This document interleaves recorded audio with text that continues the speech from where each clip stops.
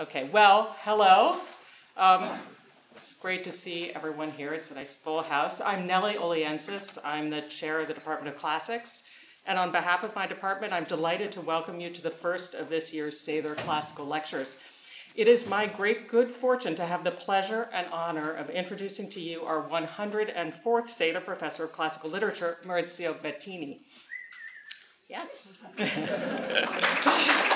Well, I'm definitely not done. I have a lot more to say. I hope you can take it because it's going to. Okay, but first, as is customary on this occasion, I need to say a few words about Jane K. Sather, to whose generosity and vision we owe the institution of this lectureship. It is customary, as I've just said, to say a few words about Jane K. Sather on this occasion, but it is much more than customary. In these difficult times, when Berkeley is under attack from what sometimes feels like every possible direction, I find the exercise of thinking about Jane K. Sather's ambitions for this campus and thinking about what she accomplished for this campus to be both heartening and inspiring. Jane K. Sather had big ideas, and she also had the stamina and persistence and practical intelligence required to see them through. All this comes through very vividly in the tribute penned in her honor by Benjamin Ide Wheeler, who was president of the university when Jane K. Sather died in 1911. Her mental powers were clear, Wheeler tells us, and her thinking accurate. Vague and hazy ideas could not commend themselves to her. Soft sentiment and far-ranging theory could not move her. And yet, she was far-seeing and highly capable of taking into the account large issues and far-reaching results. The future of this university she could foresee, and intensely practical-minded as she was, could estimate the advantage of associating her deeds and the memory of her life with the indestructible vitality of such an institution. And I love the adjective indestructible. There is probably no higher compliment I can pay to the canny, hardworking, imaginative, current chancellor of this university than to say that if Jane K. Sather had had as much institutional authority as she had money, she would have used it the way Carol Christ is using hers, to ensure that Berkeley survives and thrives for generations to come. Now, if only our chancellor had as much money as she has authority. We are indebted to Jane K. Sather for three things in particular: the Sather Gate, the Sather Tower, and the Sather Professorship. Taken together, these three things beautifully capture, I think, something of the magnificent ambition of this great public institution. As you may know, in the original configuration of the campus, before the university absorbed the area now known as Sproul Plaza, Telegraph Avenue ran right up to Sather Gate. And so the gate served to mark and articulate the boundary between the university and the town. Unlike most gates, though, Sather Gate has no doors. It was never designed to shut anyone out, but stands permanently open, forever inviting everybody in. Now, the Sather Lecture Series is likewise a major event in the intellectual life of my department, which is meant to be not just open to the public, but fundamentally for the public. Not because these lectures are meant to be exercises in popularization, they definitely are not, but because Jane K. Sather believed in the general interest and value of the most rigorous and original humanistic scholarship. As for the Sather Bell Tower, better known as the Campanile, it is not for nothing that this tuneful Berkeley landmark, which just celebrated its 100th birthday last year, was modeled on the famous Campanile of the Piazza San Marco in Venice. This piece of Europe, translated westward, helped align the university with the deep traditions of European culture, lending its brash newness some European patina, while literally and figuratively raising its profile. And yet, while the Campanile is designed to be seen and heard from far away, it also affords, for those who brave the ascent, a spectacular prospect westward toward San Francisco and the Bay. I can't help thinking of the Sather professor as a sort of human Campanile, who adds to the visibility and renown of our campus and department while providing breathtaking new vistas in scholarship. Now, it is difficult for me to imagine any scholar who more completely fulfills the ideal of the Sather professorship than Maurizio Bettini. Educated at the University of Pisa, Professor Bettini joined the faculty there before moving on first to the University of Venice and finally to the University of Siena, where he is currently professor of classical philology and director of the Center for Anthropology and the Ancient World, a center he founded in 1986 and where he has organized over the years no fewer than 30 major conferences. At once anthropologist, philologist, linguist, scholar of religion, literary critic, and, though he would probably resist the label, public intellectual, Professor Bettini has been gently and eloquently prodding us for close to 4 decades to see ancient Roman literature and culture differently. The dazzling list of his honors and awards, of the visiting professorships he has held, of the lectures and seminars he has delivered internationally is far too long to rehearse here. I will just mention as a representative sample his recurring seminars at the École des Hautes Études in Paris, his 2014 Gauss seminars at Princeton, his 2016 Haussmann lecture in London, and his 2016 Jerome lectures delivered in Ann Arbor and Rome. This list is matched by his prodigious publication record, which includes, and this is a very conservative estimate omitting all his collaborative projects, more than 25 scholarly books, an increasing number of which are now available in English translation, also in French, German, and Spanish, as well as over 150 articles. Even from this entirely superficial overview of his career, it will be evident that Professor Bettini, like the Berkeley Campanile, is truly a towering presence in the field. That's my last bad pun about the Campanile. Okay. But this is not the only reason, and not even the main reason, that I consider Maurizio Bettini to be an ideal incarnation of the professorship Jane K. Sather endowed just over 100 years ago. For while it is true that he is a formidably learned product of venerable European scholarly traditions, Maurizio Bettini has what I would like to describe as a Californian soul. I say this not because we have been lucky enough, through the generosity of an anonymous donor, to bring him to Berkeley as a visiting professor at regular intervals since 1992. And throughout this period, he has been an amazing resource for our graduate students, nor because one of his novels, and yes, he is also a novelist, is set in 18th century Alta California. I say this because, like the Sather Gate, Maurizio Bettini simply has no investment in policing lines of demarcation. Indeed, part of what makes his scholarship so exciting is that it is not just interdisciplinary, but continually reimagines the very shape of the questions that disciplinary boundaries so often constrain or even predetermine. And he once revealed to me that his study at home in Italy is actually originally a swimming pool. And somehow this seemed to me like a perfect emblem of his intellectual being. I mean, it's empty of water and full of books, of course. His scholarship is, in this sense, as much an exercise of the imagination as his novels.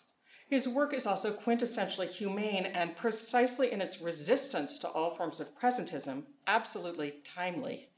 In a 2017 interview with Les Belles Lettres, on the occasion of the appearance of the French translation of his 2014 book, In Praise of Polytheism, when asked if he would describe himself as engagé, morally committed, he mentioned his 2012 book entitled Against Roots, a book dedicated, he explained, to one of the most powerful and most controversial myths of the contemporary world, the supposed cultural roots that would constitute our identity independently of our choice and will. This is a myth, he added, with which antiquity was very well acquainted. The same resistance to complacency, the same ethical cosmopolitanism comes through in his answer to a question about what most generally we can learn from antiquity. He replied that there is not just one way to live, our way, my way, but 10, 100, 1,000 ways, all of them different, all of them offering us interesting models. It is the interesting difference of Roman culture that his Sather lecture series, entitled City of the Spoken Word, Orality and the Foundations of Roman Culture, will open up for us. The title of the first lecture of the series is Memory and the Ear, and finally, I give you Maurizio Bettini.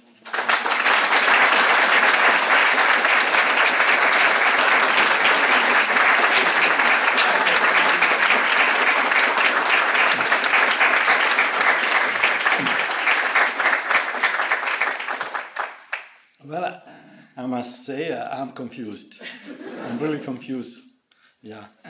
And of course, I'm very excited by the idea of delivering this first lecture of a series here tonight, and honored and humbled for being the 104th Sather lectures in this department.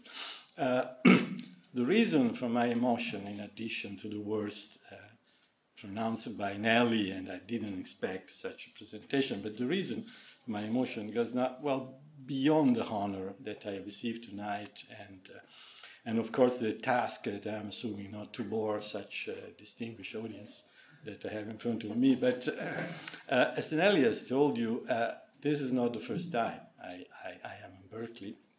I've been here several times. That means that part of my life, an important part of my life, scholarly and humane also, is strongly attached to the redwoods of campus, to Doe Library, and in particular to the many colleagues and students and friends that I met here, then after that became a stable part of my social and affective life. So, and the main reason for my emotion for that is to see many of these faces in front of me tonight. So thank you everybody for coming.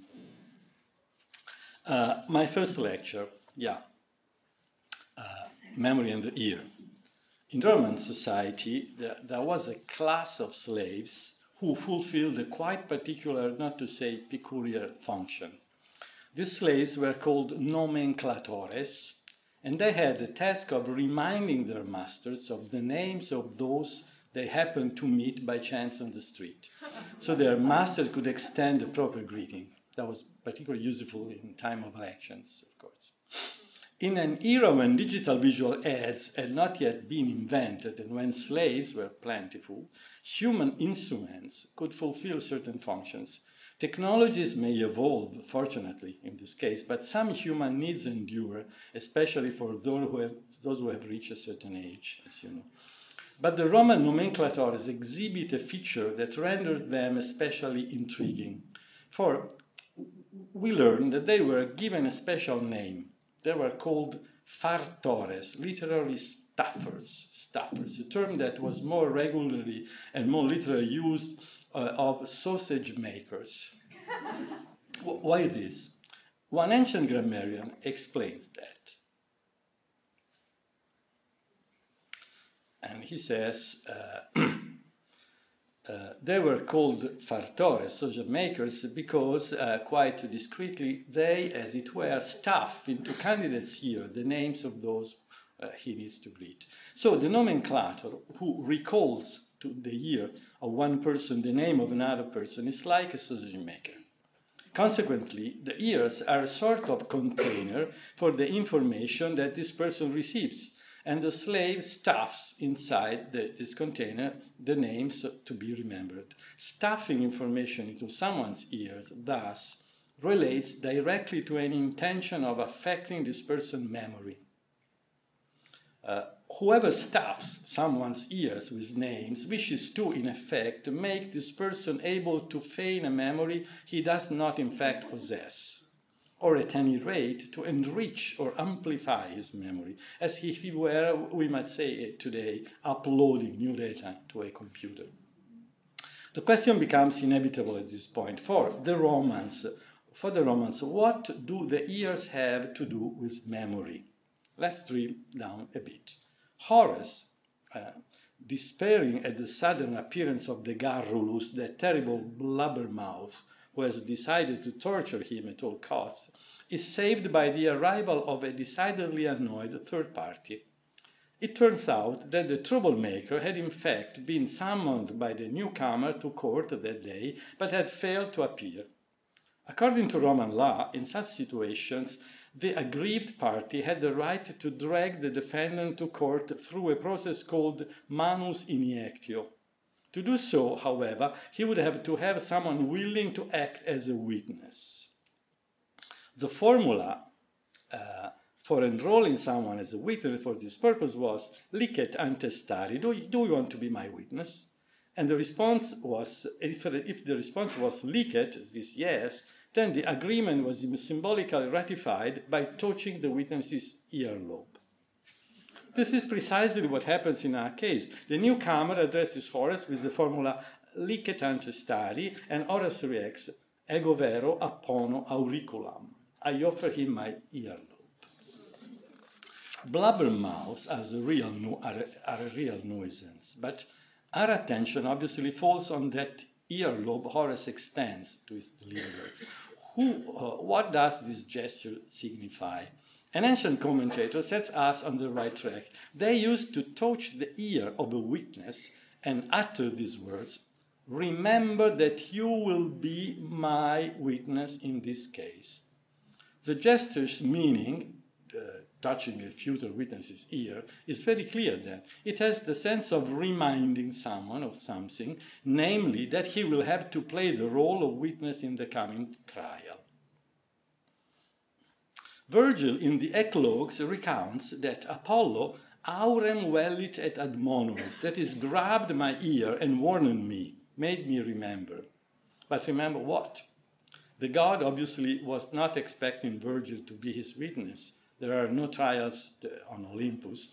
He simply wanted to remind him that he must return to the confines of his own literary genre, bucolic poetry. In short, touching the earlobe constituted the traditional gesture of admonere, reminding. But why to remind someone, admonere, does one touch the earlobe in particular? Pliny explains. Memory is located in the earlobe, and by touching the earlobe, we invite someone to be witness. This part of the body corresponded, therefore, to the seat of memory. Ovid suggests the saying when Acontius in the Heroides addresses Cydippe and invites her not to renege on the oath that she has just pronounced. As a matter of fact, he says, the goddess Diana was there and had buried your voice deep in her mindful ear. The ear has memory.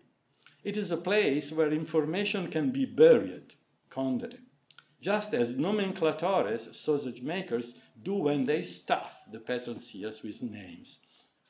And now please, please admire this beautiful late antique cameo, and this other one, very similar, in which you see a hand pulling an earlobe, and there is a Greek word inscribed, mnemonewe, so remember. This was probably a gift given to a fiancé, and the meaning was, don't forget me, remember me, my love. They're really nice. Now, it might be tempting to relegate all this to some museum of curiosity or oddities, a mere fragment of Roman folklore, at the most a provocative tidbit to make a lecture a little less boring. But that would be a mistake. The ear of memory, or rather the ear's memory, can actually be interpreted as a symbol capable of bringing us to consider one of the most defining features of Roman culture, especially in its archaic period. I mean Roman culture's close linkage with orality and the spoken word.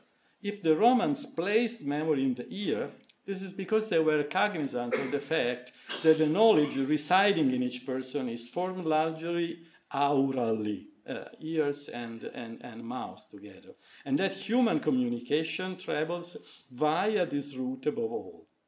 In other words, they knew that the faculty of memory, that which provides an identity not only to individuals but also to social groups, constitutes a kind of sediment deposited over the course of time by dialogues, monologues, stories, songs, formulas, solemn pronouncements, not by a string of graphic signs traced in stone, on a wooden tablet, or on paper, where it is no longer a question of the ears, but of the eyes.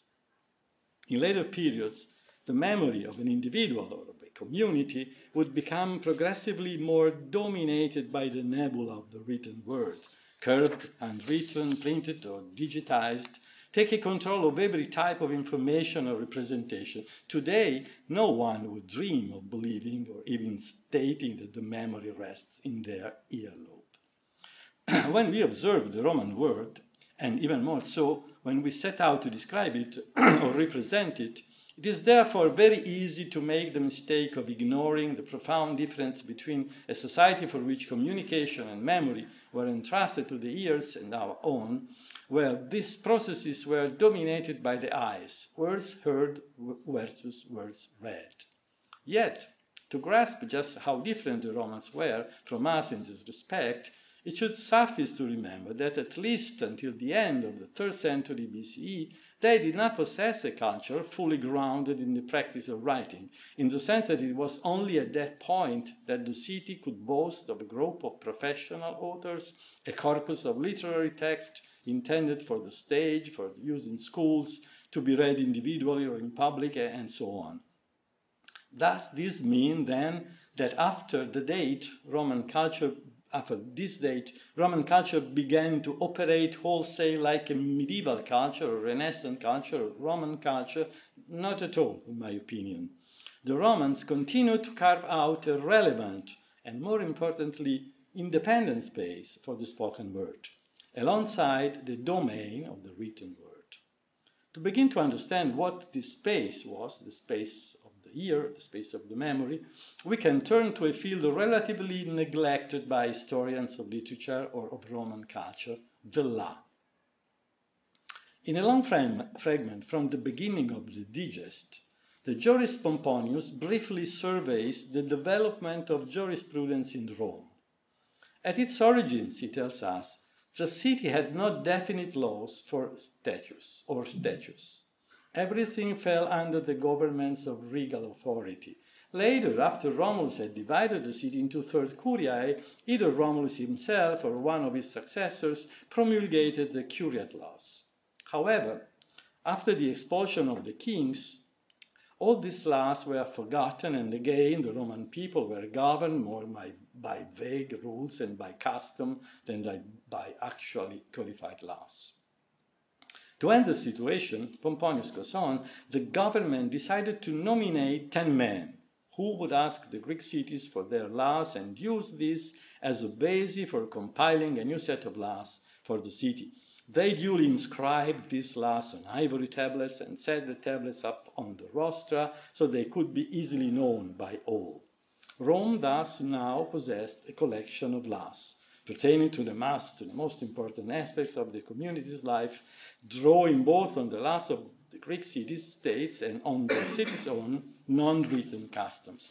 We have come to the creation of the famous 12 tables, a crucial moment in the history of Rome. Roman tradition definitely considers the beginning of law in Rome to coincide with the creation of the 12 tables, and not merely with the writing of the laws on tablets, but especially with their public exposition, so that all citizens could learn what they contained. And this is a painting by a painter of Siena, Cesare Maccari, and this is the presentation of the 12 tables, a dramatic moment. This is the presentation, this is the aspect on which our sources actually most insist. After the creation of the tables, law ceased to be the patrimony of a small group capable of manipulating it at will, insofar as it had been entrusted exclusively to the habits and therefore to the memory of one social group alone. Now there was a reference text whose reading it was always necessary to consider. Immediately following the introduction of these written laws, another quite opposite event took place, which is emblematic from our point of view. The truth is that in Roman society, writing and orality continued to change roles as if in a dance as regards the practice of use of right. Pomponius continues his story. Once these laws were approved, as naturally is wont to happen, their interpretation required the authority of jurists. Debate in the forum therefore became necessary. Together, the law and the debate, slowly accrued by the jurist, without, however, being written down, is called by the name of civil law. The laws had been given written form, yes, but the need to interpret them through debate had given rise to a kind of use that was again oral in nature. Jus civile was based on the written laws of the 12 tables, but was formed through the words of the prudentes, debating in the forum. Consequently, law once more returned to its seat in the memory and to its vehicle of the spoken word. We might say that use possesses a kind of reluctance to give itself over completely to writing, almost a deliberate insistence on privileging the prerogatives of the spoken word and of memory over those of the letters of the alphabet. As for the tablets themselves, which were so solemnly set up so that anyone could read what they contained, it actually must be said that they seem to be victims of a curious paradox. These objects, which, we are told, so solidified the laws of the community and preserved them in perpetuity, in fact turn out to be quite elusive. The Romans, jurists and laymen, always assign an absolutely foundation value to the text contained in them, yet we do not possess any concrete evidence that anyone ever saw, let alone consulted, these precious tablets. There even seems to be confusion in our sources about the material out of which they are supposed to have been made. Some sources say bronze, some other ivory. To explain this and other inconsistency, it has actually been supposed by the scholars that the tablets never existed, while others claim that they were destroyed sometime later, perhaps in the Gallic fire of the 390 BC. This is a typical trick of classical antiquity. When something is lost in Rome, it's the Gallic fire. According to Pomponius' account, however, Sextus Aelius Paetus included the text of the 12 tables in his Tripartita, so he must have been seeing something, because he included the text in the Tripartita. But through what channels and in what form had the text reached him? Something that Cicero tells us is interesting on this score. Cicero asserts that as boys, we learned the 12 tables as a carmen necessarium, an interesting scholastic practice, that of teaching the 12 tables to Roman boys at the times, as the times tables are or were studied in our elementary schools. We might conclude from this that whoever had gone to school would be familiar with juridical expressions like si nius vocat or si furiosus escit, just as any one of us knows 6 for 6, 36. That phrase Cicero uses is interesting, though. He says, ut carmen necessarium. The Latin adjective necessarius signifies something one must or ought not to do without, like sleep for individual, is necessarius, peace for a community, necessarius, or a parent, which in Latin is called a necessarius, a relative is called necessarius, precisely because it is impossible to extricate oneself from the ties of kinship imposed to blood and family. Christmas and Thanksgiving dinner is sufficient proof of this. It's impossible. They are necessary.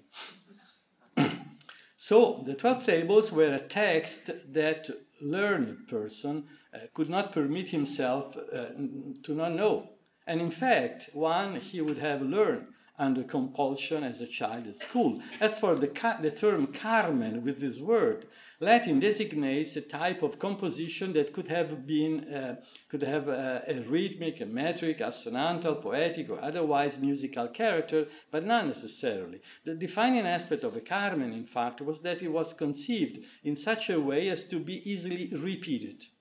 Carmen signifies essentially a whole of repeatable phrases in the same form, removed, that is, from the flow of regular speech, which is destined to be lost immediately after being pronounced.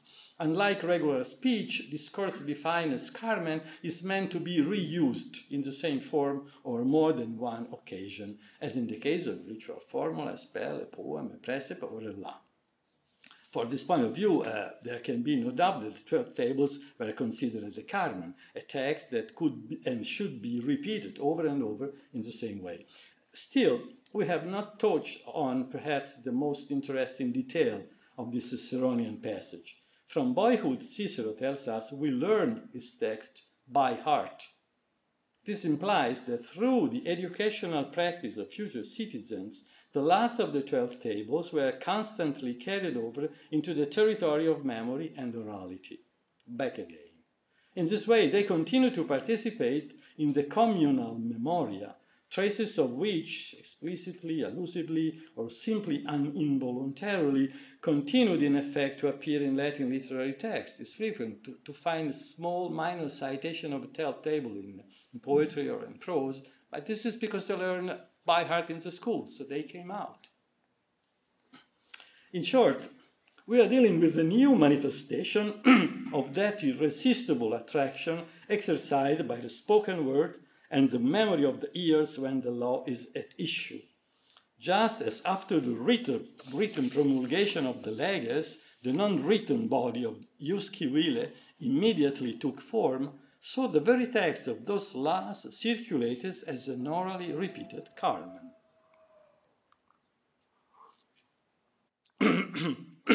The fact is that the spoken word represents the very origin, the very core of Roman law.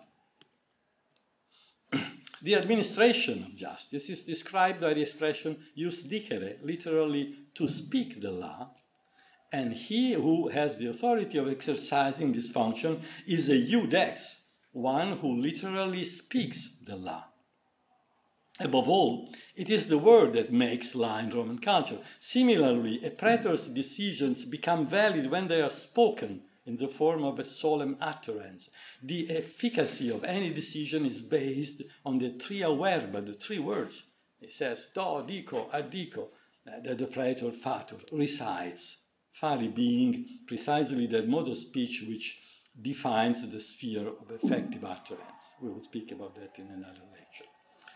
It is the spoken word of the magistrate that simultaneously guarantees public knowledge of the decision and produces its effects.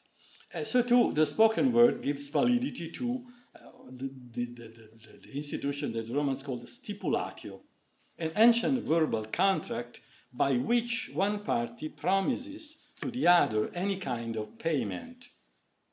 Stipulatio was in fact a quintessentially verbal contract that consisted in the question, da respondes, do you promise to give me that? And the response, spondeo, yes, I promise. On this, once this verba had been exchanged, the legal obligation came into existence. Nothing else was required. This is obviously the exact opposite of the idea captured by the well-known adage, verba volant, scripta manent.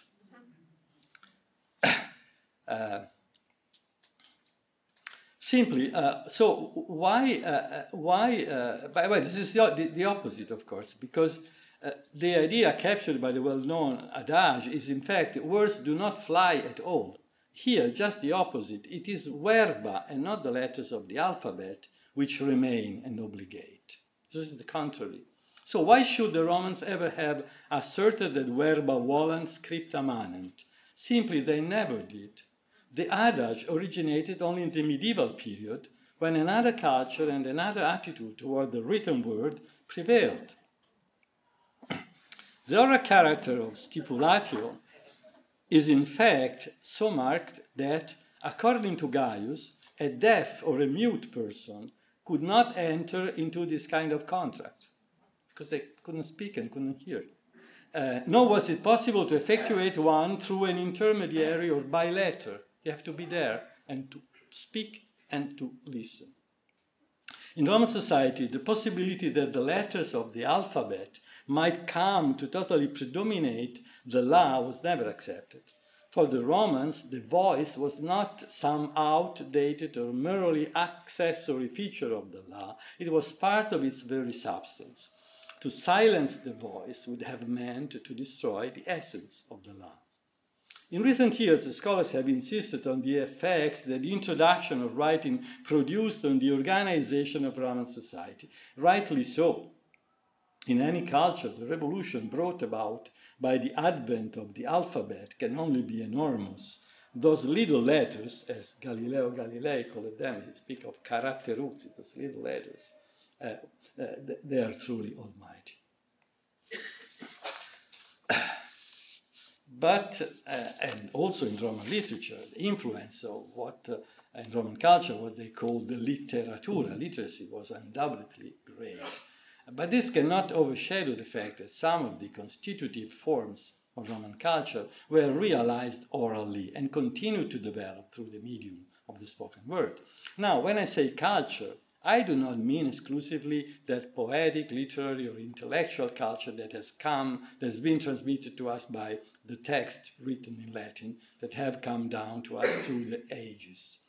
I mean the totality of practices, models, basic notions that characterize the life of a community, such as custom or religion.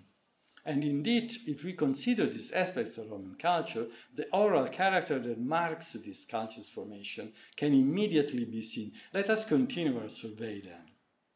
Beginning with mos, custom, or that collection of norms and rules on which Roman society based the greater part of its behaviors. Mos, the custom, plays a critical role. It expresses tenets that are impossible to ignore. Ennius emphasizes this when he claims that the Roman state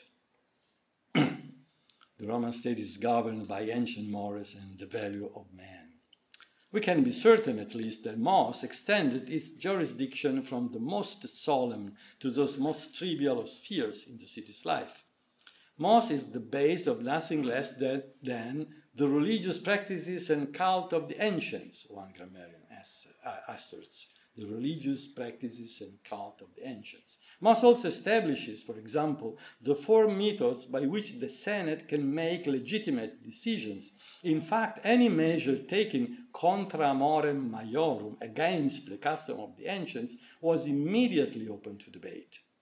At the same time, it is established by Mos that spectators should applaud at the end of a theatrical production, hardly an aspect of social life comparable in importance to religious ceremonies or deliberation of the Senate. We are even told that Mos imposes on actors that they come on stage wearing subligacula, that means underwear.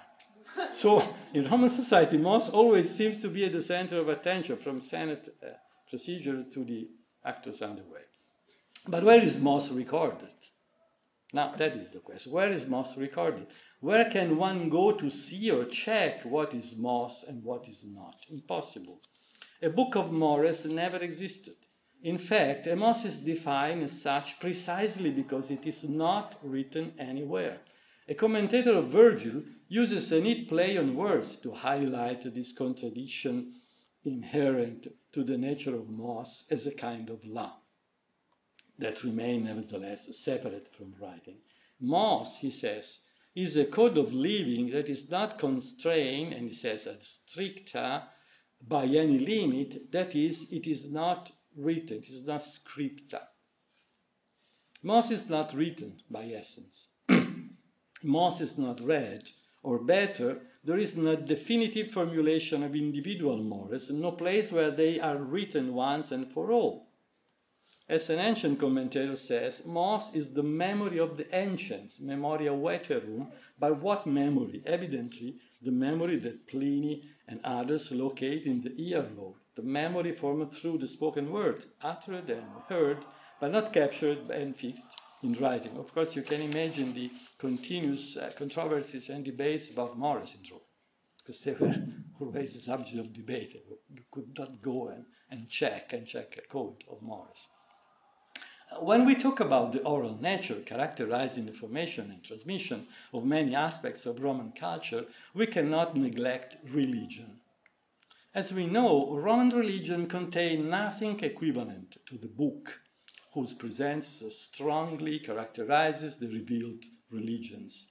The Godhead never directly addressed the Romans through the hand of an inspired scribe. in order to describe itself, its own powers, its wrath, its blessing, its presence, or even how it wished to be venerated. In this sense, the difference separating Roman culture from that which came with the arrival of Christianity is truly enormous. Let's limit ourselves to a single example. In the first book of Lucretius's De Rerum Natura is an unforgettable elogium to Epicurus, he among mortals who first dare to stare down religio and resist its power. No fama deum, says Lucretius, no lightning, no threatening rumbling of the heavens could cow him. But what exactly does Lucretius mean by the fama deum, unable to frighten Epicurus?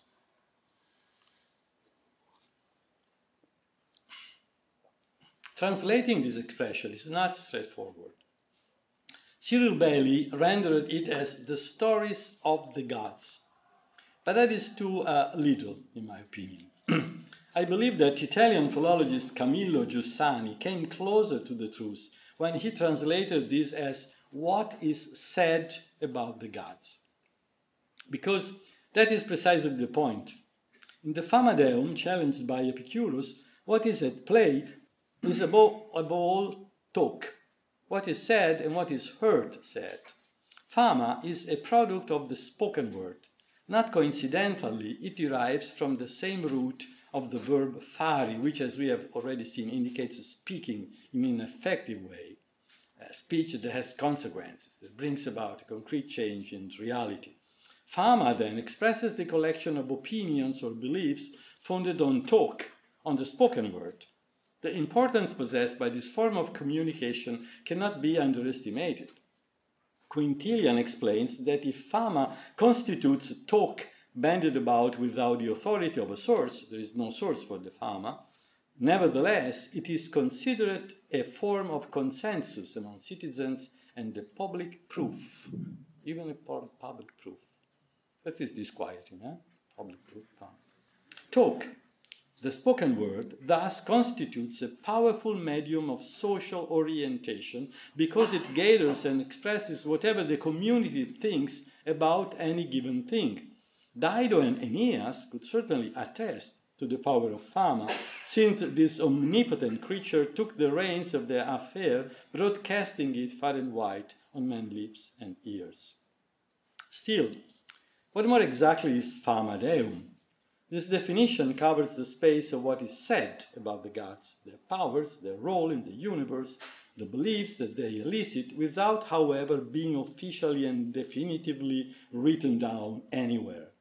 In Roman religion, in fact, writing records at most lists of divinities and their relevant epithets, prayers, ritual formulas, divisions of the festival calendar, oracles to consult for the correct procedures of purification, but not that which awaits man after death, or what punishments the gods are able to inflict on mortals, according to the principle of a defined orthodoxy.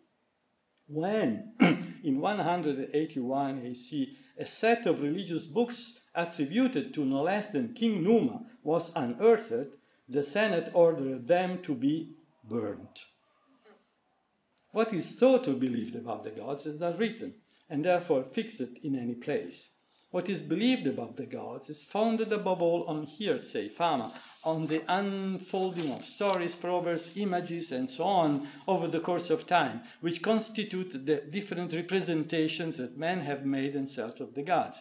Naturally, after writing was firmly established, images and representations that more or less directly came from the work of poets and philosophers also numbered among the talk about the gods. However, the fact remains that there were never any constructions preserved in a great book and administered by a clergy who was its exclusive and authoritative possessor.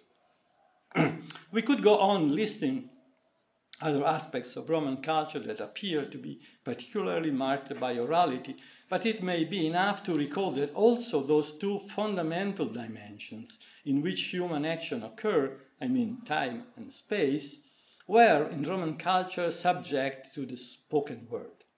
As we know, in the Roman computation of the days, the nones, called nonae, of each month, did not always coincide with the same date, but could fall either on the 5th or on the 7th day of the month. It's the typical torture of the Roman calendar that I never learned properly in my life, because it changes, varies over time. Well, this day, the nonae, was proclaimed publicly by the pontiffs at the beginning of each month on the calends, so they were spoken out.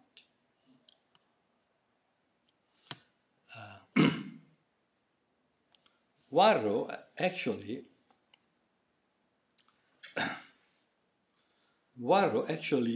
preserves the formulas that were recited in the Curia Calabra for this purpose. O Juno Covella, I proclaim to you on the 5th day, or on the 7th day I proclaim to you, Juno Covella. It was the public speech of the pontiffs, the act of calare, of speaking aloud, that determined the calendar. Invoking the mysterious Juno Covella, they defined the measure of time. But if the spoken word had the power of defining time, it also had the power of defining space. It was the augur's act of effari, literally their speaking out, that had the power of describing the precinct of a templum. Speaking out, effari, a certain place, in fact, had the same effect as enclosing it with a barrier. So you speak out a place and then it's liberated or is free for the advent of new gods. The importance of the spoken word was not measured only in the sphere of solemn formula recited by magistrates, pontiffs, augurs, however. We can recognize its effects also in a sphere that for us is strongly written, poetic and literary production. Just as the voice was not simply a medium of the law, but a precondition of its operation, so too it participated, the voice, what we today call literature. As a matter of fact, the voice constituted an essential component of literature substance in Roman culture. In the absence of the spoken word, not only the law, but also literature would have ceased to be itself. We are probably not able to imagine the poet or the writer grappling with some composition in verse or prose, unless shut up in some room, seated at a desk, before him a stack of papers or a computer keyboard. Someone wishing to embellish this picture might add empty cups or ashtrays brimming with cigarette butts if the author persists in smoking, opium pipes if Samuel Taylor Coleridge occupies the center of the canvas, a crystal inkstand if it is Thomas Eliot. If there is one thing, though, that we could not add to this primary scene of modern literary composition, it is the sounds of voices. But at Rome, things work differently. In poetic creation, the spoken word was not only an important part of literary game, but in fact had a fundamental role in it. I'm not talking about poems like the venerable Carmina Convivialia, which, according to Cato, the mayores used to sing at banquets to celebrate the glory of the ancient heroes, or the inconditi versus, the uncouth verses that victorious soldiers would improvise to praise or deride their commanders, composition that had definite oral character. The voice, the spoken word, in fact, continued to play a critical role in poetic practice, even when what we call Latin literature could already boast of creations of unquestionable grandness and complexity, works that we imagine exclusively as the product of writing. Consider the case of Virgil. The Vita Donatiana preserves the claim of the poet Julius Montanus that if he could have robbed Virgil of anything, he would have been his voice, face, recitation. His poetry sounded good if he recited it. Without him, the verses were empty and mute. So much that one could steal from Virgil. above all his marvelous text, and Montanus cared about the poet's voice. This may be disconcerting to us, who imagine Virgil with a book in one hand and a pen in the other, his face raised toward the heavens, as in the famous miniature of Simone Martini for Petrarca. That is our Virgil, with a pen in hand and a book looking at the sky. But it becomes less unusual, if we consider those 2 days over which Virgil, according to the Vita Donatiana again, recited to Augustus uninterrupted the whole of the Georgics. Or if we remember the time when the poet read the 6th book of the Aeneid before Augustus and Octavia, provoking their well-known emotional reaction, we can only resign ourselves. For us, the poetry of Virgil presents itself inevitably as a thread of hexameters arranged on paper, to be read, yes, with passion, with philological meticulousness. But for the poet's contemporaries, those same hexameters were fully realized only when they were spoken. Indeed, the practice of reciting his own works in public was not for Virgil a simple means of publicizing them, like a modern book tour, but was part of the process of composition. If it is true, as the Vita Donatiana tells us again, that he, quotation, recited above all the parts about which he was still in doubt, to get the judgment of the audience, and even once, another quotation, completed 2 as yet incomplete verses by improvising them where he recited. That was a way of composing.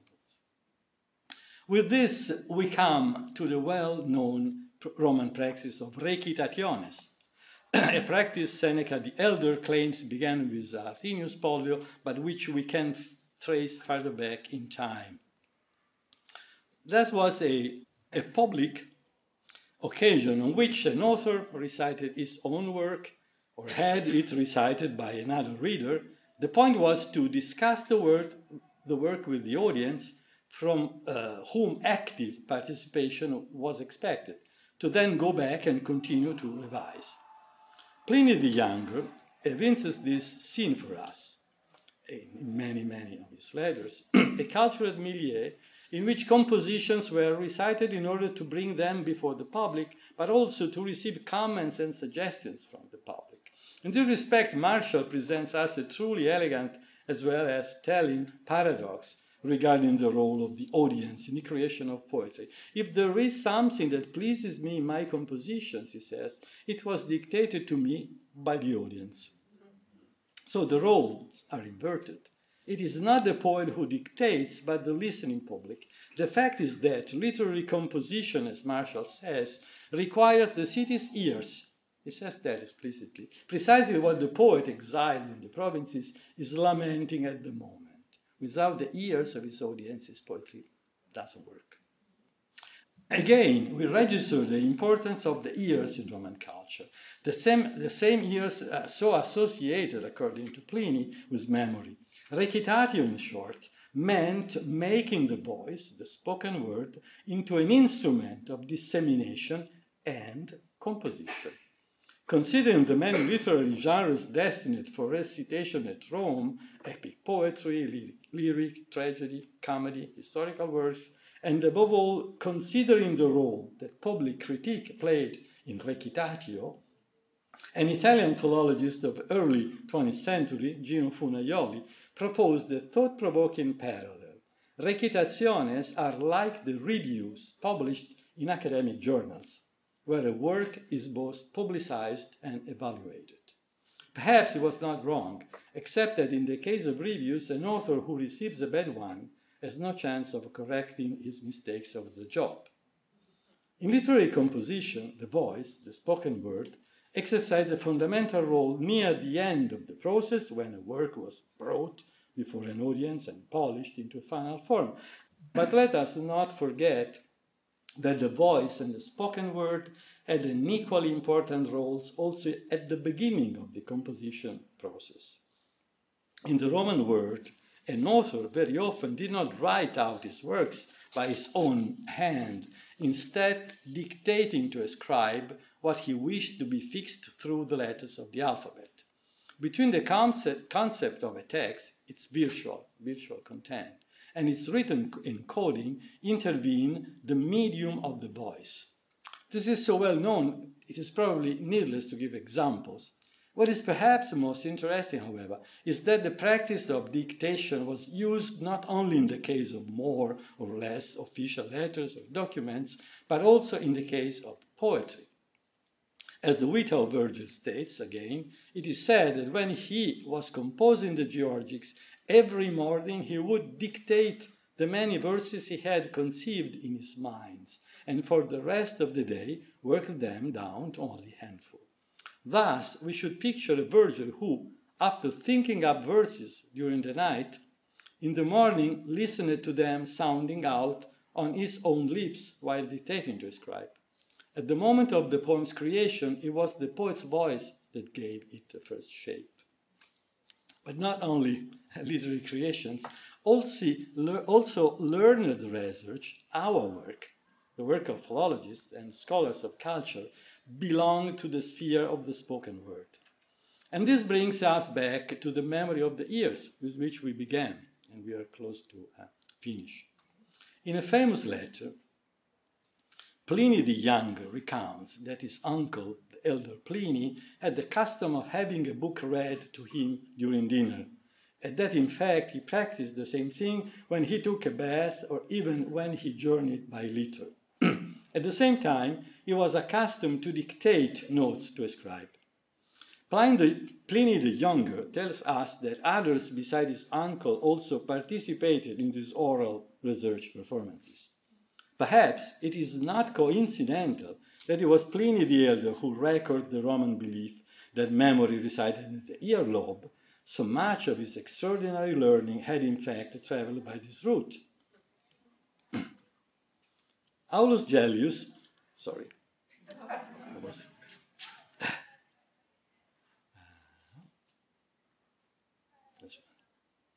this is Pliny. Aulus Gellius, for this part, narrates an even more striking episode of oral philological performance.